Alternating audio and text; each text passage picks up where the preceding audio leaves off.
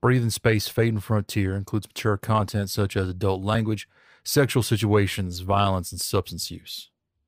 Additional sensory contact warnings can be found in the show notes. I ain't got no home to go to, ain't got nothing to sell, but my stars will never leave me even when I'm sold to hell. I was born under a blue sky and I'll die out in the black. When I'm gone, don't no one mourn me, 'cause my debts will drag me back.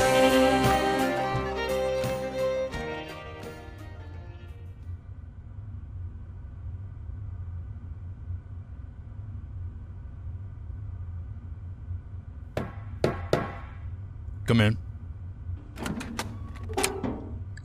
Hello. Captain Arturoskin? Miss Zanches, have a seat. Thank you.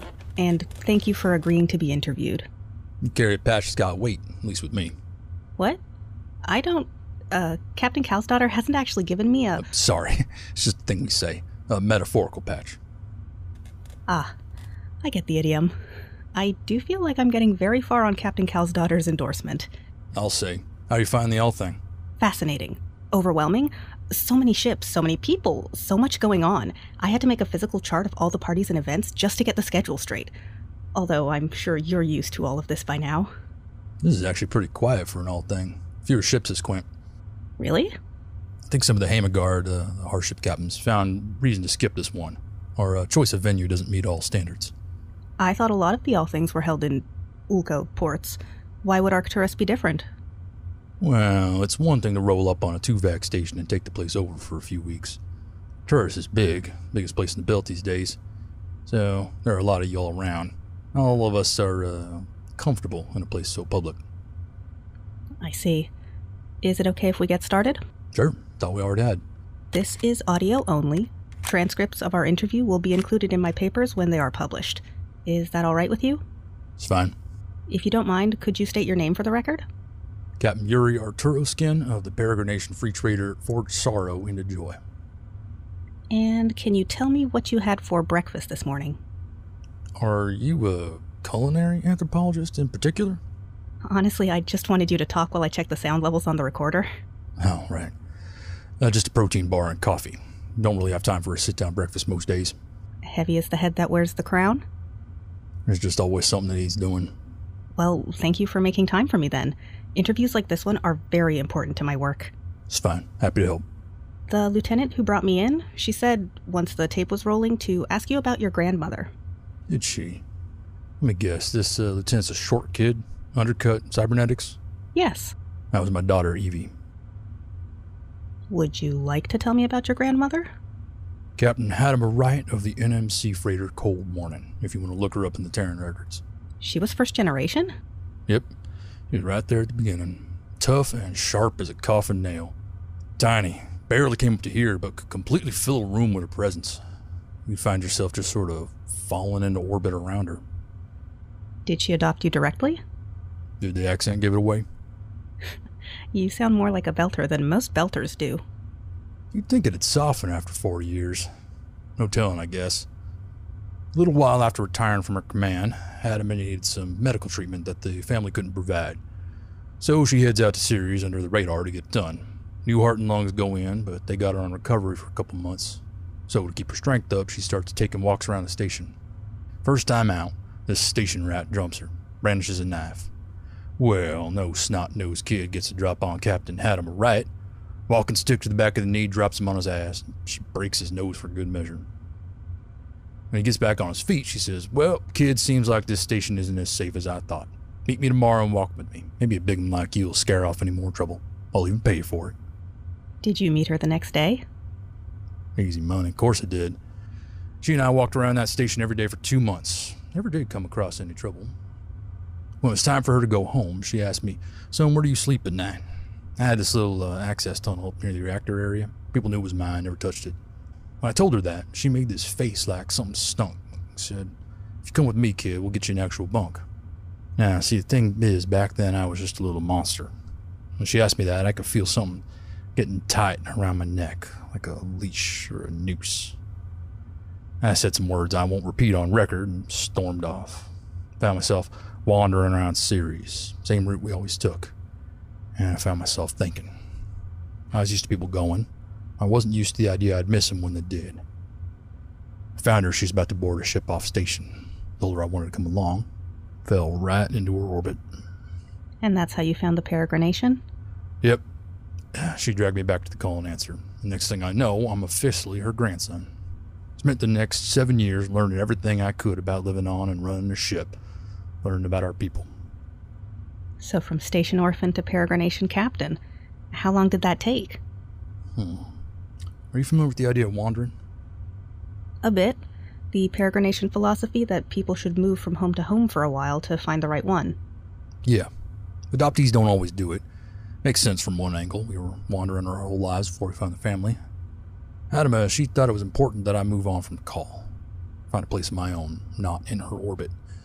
Made it very clear I ought to go. Sounds like she was trying to help you grow. Yeah, but now that I got a little monster of my own to look after, I'm not sure I'd make the same call. Push so hard. Anyway, about that time a new ship was getting chartered. That is not an easy process for the family. It can be hard to find people for new ships. But Adama's nephew, my uncle Arturo, was set to captain, so I signed on too. Ended up officially as third mate, just to get some experience setting watches. Crew of 35, all pretty young and green. Got the hull christened as the do-it-yourself, and headed out what was supposed to be an easy supply run to Karen. Just carrying F&F out and empty on the way back. Supposed to be a cakewalk. So what happened? Juliet was the first to get sick. We thought it was Ulkov, but... Ulkov? Oh, yeah, Ulkov. Not usually a problem on free traders, but hard ships get it. Isolated populations don't really breed things like cold and flu well, so when a family ship that spends most of its time out in the black finally goes into port, the outside bugs get into a fresh population and everybody comes downhill. Cough, fever, then it burns itself out. Call it Ulkov. This wasn't that. Yeah? Captain, Ettienne's here to see you. Acknowledged. Be out in a minute. Did you say this was Karen? Yeah. Oh. Juliet was the first to show symptoms. Then Tio, Dagda, Alina, Arturo. 2 weeks, and we're all coughing and wheezing and barely able to move. It was clear we had something bad. Got it on Karen. Suddenly, third mate makes me a senior officer. And I realize I got a decision to make. See, this hit us quick. Whatever it was virulent and severe. Might kill all of us without medical attention. But if we just show up someplace looking for help, we're liable to infect them and make everything worse. Get more people killed.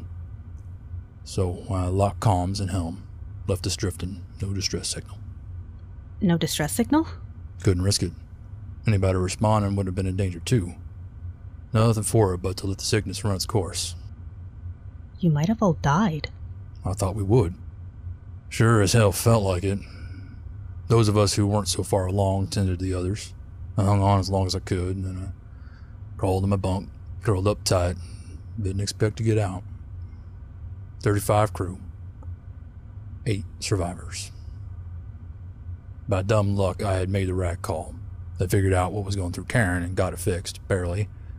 But there was a report about how fortunate it was that no ships had visited there during the incubation period.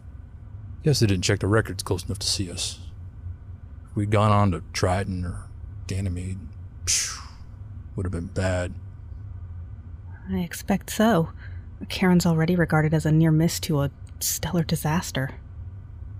So we fly back and, after some med checks and some recoup time, take on a new crew. Now everybody wants to join up. 8 to 82 in one jump. I go from acting captain to just captain. And we were christened the hull. Forged sorrow into joy. Good name. And Arturoskin? Can't forget the sorrow. Come on. We've kept the captain of the look waiting long enough. Okay, yeah.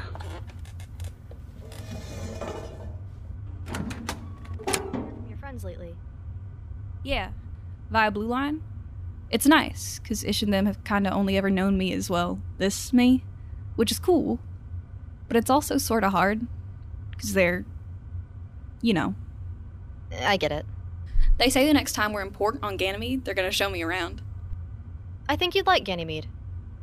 Maybe. I know I will if Ish and Gemma and Vel are the ones showing it off. Oh, hey, Captain. Little one? Excuse me, Tora. I know you two only just got started. No, it's just fine. That this I'm is... sure you... Please, it's okay. I'm sure this is important. It is. Yuri, Eka is back.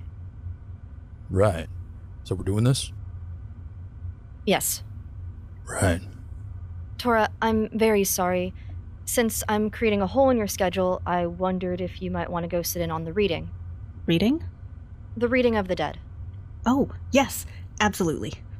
The Grow Something Beautiful is hosting this year. We can walk you there. It's on our way. Thank you. Yes, let me just... Would it be okay if I recorded some of it? It would be better if you didn't. People could be touchy. Besides, I don't think you'd find it very useful. Lieutenant, run ahead to the Brave and let them know we're headed over. Then get back to studying for that engineering exam. Hi, Captain. But having something to review at a later date would be very helpful. It's just a list of names. I don't think it needs reviewing. But what about... It's a funeral service, Tora. Not just for those who have died since the last All Thing, but every lost member of the family. All the way back to the beginning. I would be more comfortable if you didn't record the ceremony. It might be seen as overstepping.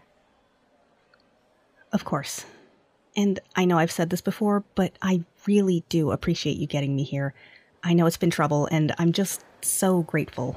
I was convinced I'd never see an All Thing in person, and in just the last few weeks, I've gotten to talk to so many of your people. I've learned so much about you. So you've gotten to see a lot?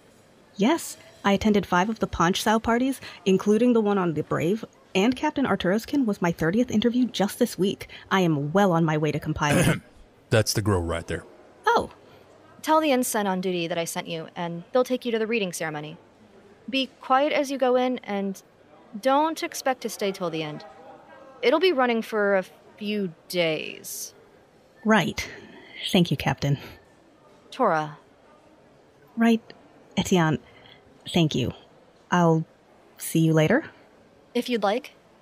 I'll be on the Forge Sorrow into Joy for the party this evening. Station time. Yuri?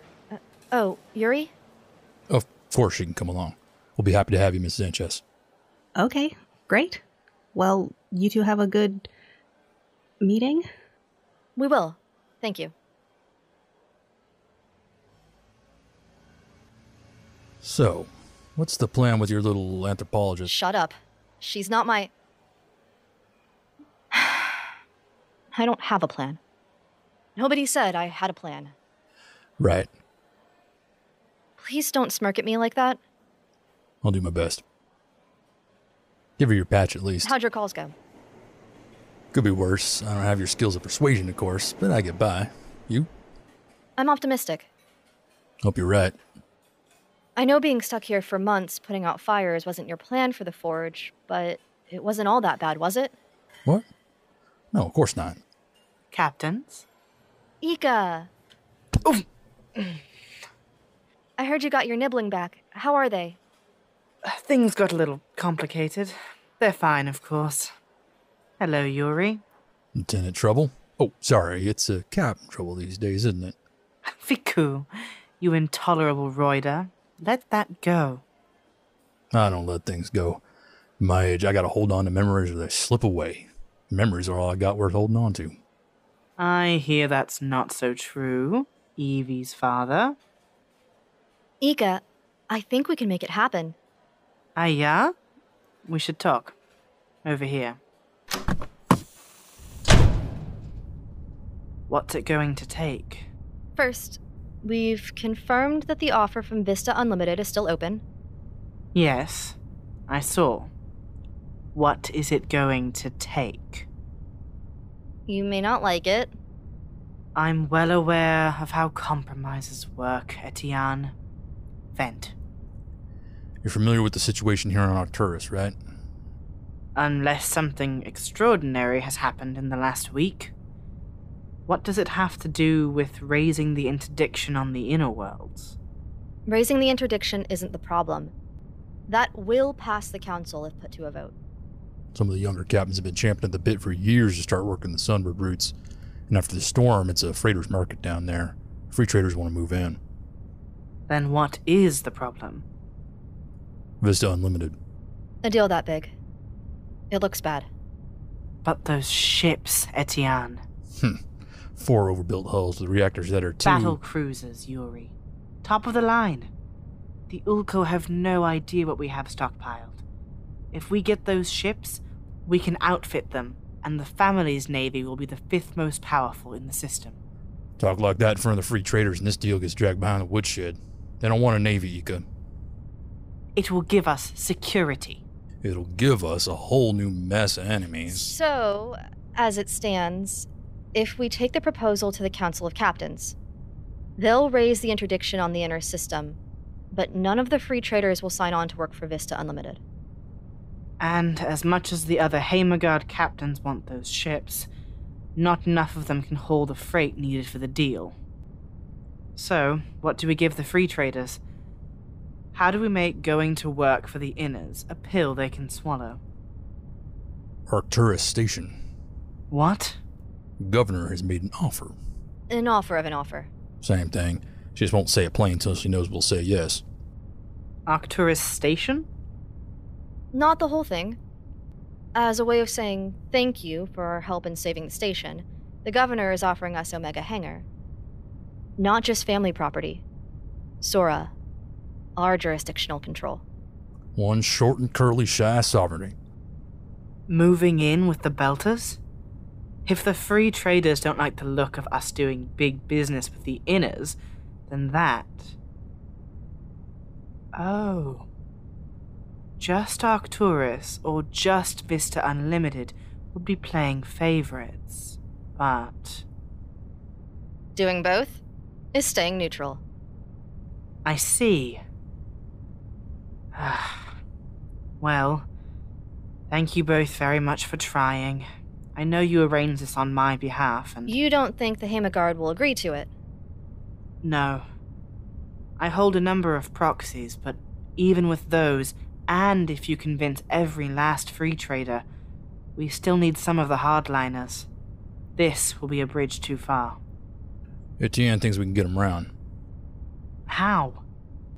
They've been pushing for years for us to have less dealings with the Ulko, lest we all catch Ulkov and die. I think I could strong-arm some of them to agree to the Vista deal with the carrot of the ships. But taking possession of a cargo hangar of an Ulko station? They'll treat that like unrecycled water. Wouldn't be a cargo hangar for long. Go on. Arcturus was supposed to have 24 hangars, but not all of them were completed, including Omega. So we have to finish the Belter's work as well as... No. This means we get to finish it to our specifications. Think. We don't need a cargo hangar, but we could definitely use a dry dock. Did somebody ring a bell? I'll get you a napkin to wipe your mouth trouble. The Belters would never give us something so valuable. They don't think they are. They underestimate what we can do. The governor's trying to put a leash on us because we were so useful during the storm. Thinks she can make us responsible for a useless hole, and we'll start coming around a lot more and bring all that lovely cargo we're known to carry. But we've got the production capacity and know-how to turn that hole into... How'd you put it? The womb that will birth the next generation of family ships. Imagine it, Eka. With a dry dock, we can overhaul and retrofit the whole fleet. And we can build our own ships. Ones we design from the ground up for our needs. Do you think the Heimagard will be interested in that? I certainly am. Damn, that is tempting. Tell me about it. Nobody builds the ships we want. The Inners build ships for traveling, not living in. The Outers never build for a crew bigger than 10 people. Family engineers have gotten good at making the best of Ulko ships, but offer any of them the chance to design one from scratch, they'd move so fast you'd see the blue shift. And it's one of the last resources we depend on them for. Provided they allow us to keep it. All the more reason for us to get those ships. And strap some very large guns to them. Like those corporate types who keep a straight deal. They might. They might want to build a favorable economic relationship going forward. Perhaps, perhaps not. As they say, never make a deal with Remy Rook. We'll give them the chance to be human, and if they do not, then we'll take what we are owed. Eka? Please don't tell me you want to raid Mars. Nothing so high profile. Do you remember when I said that business with Link got complicated? That complication is now my half-nephew, a dog walker. Someone who can acquire things. Let's hope he can do that quietly. Last thing we need to do is hand the inners to Casus Belli. Let them see that we will not be bullied. You treat the Ulco with undue fear, Yuri. Trouble, I am not too old to fight, but I am too old to see my family go to war. Update your charts, Yuri. We were weak. We are strong. Even the Hearth ships are armed now, and trained. When was the last time we lost a ship to pirates? We have teeth, and we must have the will to bite. Respect is earned with blood. Is that why you want to bite, Eka? Protection or retribution? I see. You think my judgment has been that I speak out of desire not to keep our family safe, but just to hurt the Ulco? Never mind, let's go back No! to... Let us bend the Atmo.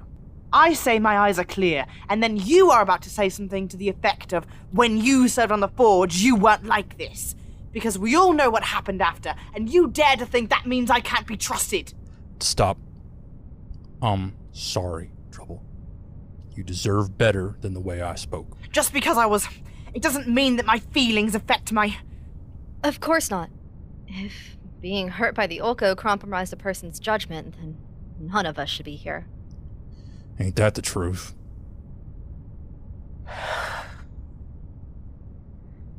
I do, honestly, worry that I let my personal history interfere with my decisions in these matters. Glad to know I'm not the only one. Sign of a good captain, that is. Well, a good family captain at any rate. We never get the luxury of the impersonal. Ain't that the truth? Does it ever get easier? At least? Not so far. Yeah, I'll let you know. You two are very reassuring to a young captain.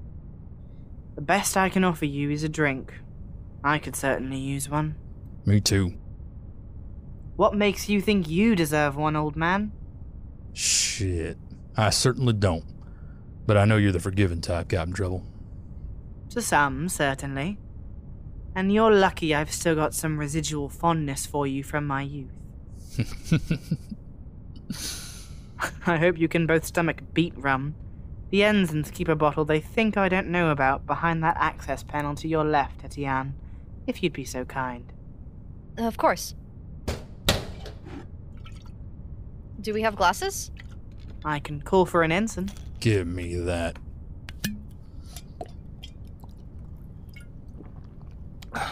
Tastes like the inside of an old exosuit smells. Here. Thanks.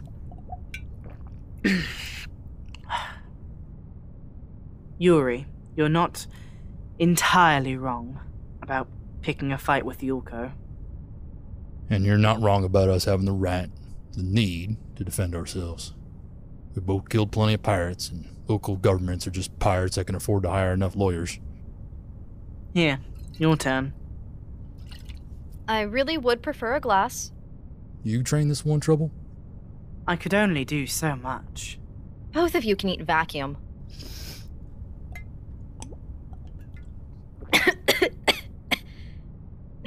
Fiku, that is vile. Yes, they use part of the backup 8-vac to distill it. It certainly adds some pungency. Mine just sneak into the galley stores, then water them down to cover their exhaust. Your senior officers don't mind slowly weakening liquor? My XO plays quartermaster and has the galley crew reprocess it on the side. I figured I'd rather have that than an ensign accidentally drink methanol. Another option is to make sure you have a couple of decent chemists on crew. Not all of us have your crew rotation, Yuri. I've been meaning to ask. That's on purpose, right? How do you mean? Your crew turnover. The Forge burns through ensigns. More than any other ship. I used to think that it meant you were just a Kusipa. No offense. Yuri? He's a puppy dog. I'm a taskmaster. You keep up a front with your crew, I'm sure, but you are as soft as a marshmallow. Only a wolf can smell a wolf. So then why do so many of your ensigns transfer? You're smart. What do you think? Well, if I was being cynical, I'd say that it's so that a lot of officers have gone through your command. Then they go on to other ships. Some even make captain, but still remember you as their captain and still see you that way, subconsciously. Shit, that'd be a good plan. The Forge is an academy ship, Ettienne. When my uncle transferred me there, he said, Yuri will straighten you out. It's what he does. I could only do so much. That's something you should be thinking about, Ettienne. Oh. Training ensigns. A purpose, more than just being a free trader. Oh, cousin. What do you think all of this is? We are putting together the largest change to family law since Commodore Grandma died. It's been a monumental effort, and we're not even close to done. But 5 years from now, the family will be better off than we've ever been before. That's what I'm doing. Oh dear God, I created a politician. You realize what all of this will mean, right? More ships, more firepower. Either good relations or respect from the Ulko. We won't need to hide our numbers anymore. The fleet could travel together again. Perhaps. We stopped doing that for a reason, you know. 25 all things ago. A lot has changed. And will change even more soon if we pull this off. We can push back the void. We can make it safe for the family fleet to be a fleet again. Did you know about this? Yeah, I already got the 40-minute slideshow version. If I were you, I'd just roll with it. Do you think the Hammerguard will go for the deal? I think they might, especially if I drop this fleet idea in the right ears. Bishar, Himalaya, probably Bron. More money from the inter-system freight. The Omega hangar. Maybe those ships? This is a lot, but this will be good for us.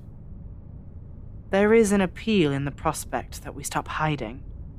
Live openly. You want to show the Ulko that we're not afraid of them? Let's just be visibly, unapologetically proud of who we are. Not just a politician. A fucking leader. Spare me. I'm already on your side. Welcome to my life for the last couple months. I should go see some people and make sure my gut is right about who will be on board with this deal of ours. Do you want me to go along? We do not have all the time in the world, and it will be faster if I go alone. I will meet you at the Panch Sao tonight. The Forge is hosting us this thing. Naturally. I will see you both tonight. And I'm not sure if I should be thanking you, or you should be thanking me at this point. Whatever. Come here. Yuri? Trouble?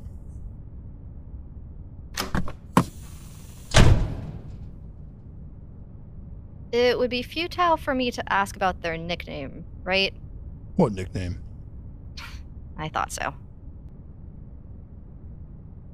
You actually think this is all a good idea, right? I didn't just wear you down? I've bashed skulls with folks twice as stubborn as you and not moved. I want what you want. A future for our family where we can live together as one. We spent so much time looking for each other in the dark. Those who come after deserve to live where they don't have to work so hard for it. Okay. Good. Thanks. How long since the storm? 4 months. 4 months. This is the longest I've been in one spot in a long time. What about you? Ever. I don't think I've ever been in one port this long before. Figured. Everybody else just got here, but the look in the forge have been moored this whole time. I'm glad y'all were here when the storm hit. I couldn't have done this alone. Station's nearly 100% now. All things only got a week or so left on it. I bet you're looking forward to getting back out there. Yeah, of course. Oh, that reminds me. You should take Abel and Romeo on the look. You done with those two? They baked long enough. Abel will make a good sec officer, and you'll need him since Seb's coming with us, and where Abel goes, Romeo ought to follow. Is it... you know? Let me know when they figure it out. Sure. That makes an even 12. Transfers? Mm-hmm. And twice that many first-level adoptions. Don't even know how many second-level are up. The Look and the Forge are all but officially SIP ships now. Right. Yep. Ettienne. I was thinking brother and sister, if that's all right. You're exactly the kind of older brother I'd want to have, but you have a particularly avuncular quality about you, so if you're more comfortable with uncle and niece... Few things would make me prouder than to be your brother. Good. Because as of last night, I'm already Evie's aunt, and it makes me very happy for my family webs to be tidy. You want to announce it at the party tonight? Do we need to? Let's make the Forge and Look SIB ship thing official. That'll make people happy. Deal. Now, let's go change the world.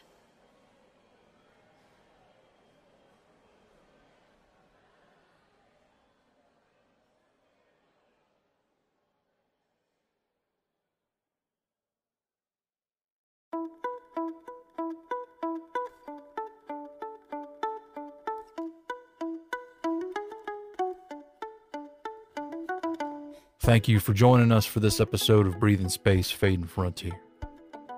This episode, The Real Thing, was written, directed, and edited by Scott Paladin. Yuri Arturoskin was voiced by Scott Paladin. Tora Zanches was voiced by Allison. Evie Yurisdottir was voiced by Jeremiah. Ettienne Calsdottir was voiced by Christina Mcclain. Eka Amityskin was voiced by Rue Dickey. Our theme, Blues for the Black, was composed by Michael Frotog, vocals by Jeremiah, and lyrics by Scott Paladin. You can find links to learn more about our cast and crew in the show notes, and more information about our show at our website, breathingspace.lawofnames.com. Breathing Space, Fading Frontier is a Law of Names production.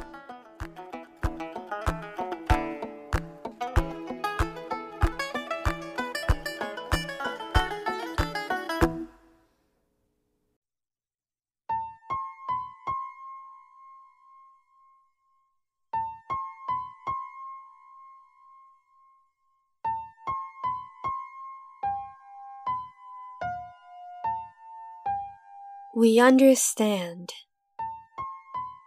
They've left behind a hole, a gap.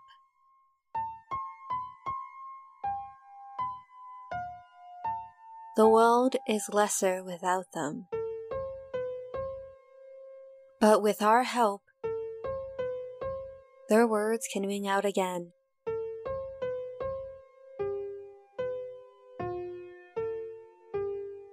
You can see their face, hear their voice. They might be gone,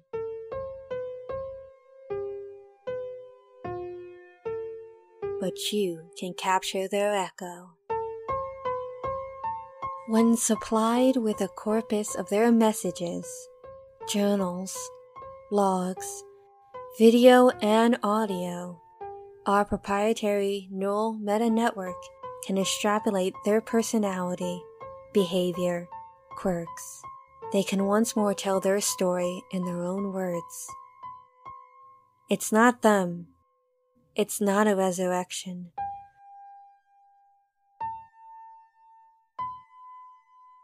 We can only offer you their ghost. An imitation. An echo.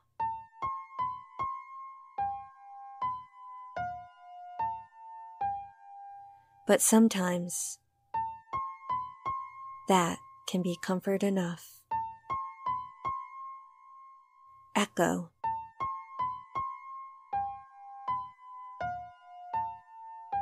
A digital preservation. Memoriam premium. At the end of the road,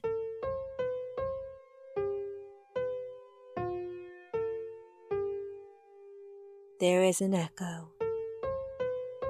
Com B961-P60289.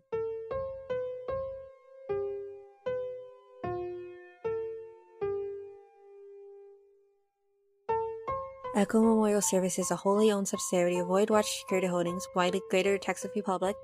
Echo Memorial Service operates in compliance with all relevant subsections of Sears Accord Article 23 regarding digital privacy and information security.